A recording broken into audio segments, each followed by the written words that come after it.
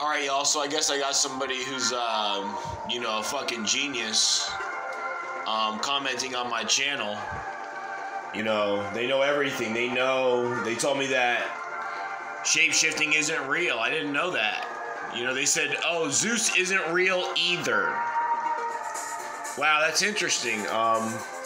So, how about this? Do you believe the Bible's real?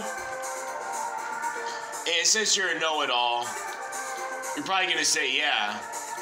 And now you're fucked, alright? If you believe in the Bible, and you want to talk shit about Zeus, yeah, this is how you're fucked. Because in end times, Apollo is the one who's going to lock Satan in the pit.